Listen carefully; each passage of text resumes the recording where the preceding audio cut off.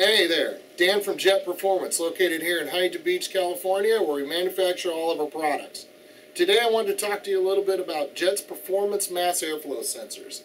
Give you a little bit on, simplify what a mass airflow sensor is. It sends a signal to your computer telling it how much air is coming in. Then the computer makes some changes based on that, which sets your performance level so you get good economy and performance. Mass air sensor is pretty simple.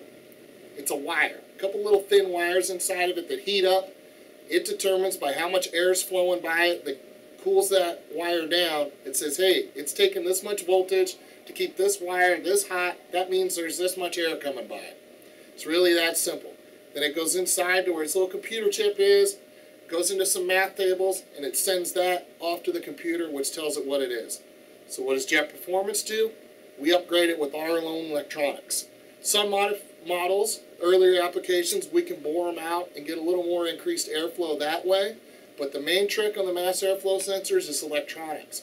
By expanding the math tables that was previously in here with the Jet Performance math tables, we're able to get that computer to take these signals and give you better performance and better mileage immediately upon installation. This isn't something the computer has to learn. As soon as you plug it in, you are good to go.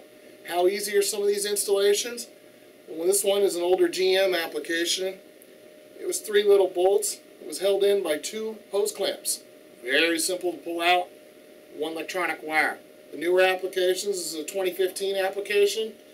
It's a drop-in with 2 little screws. Pretty sure we can all handle a screwdriver, not the kind with orange juice. Check out the Jet Mass Airflow sensors on our social media sites and jetchip.com. Thanks a lot.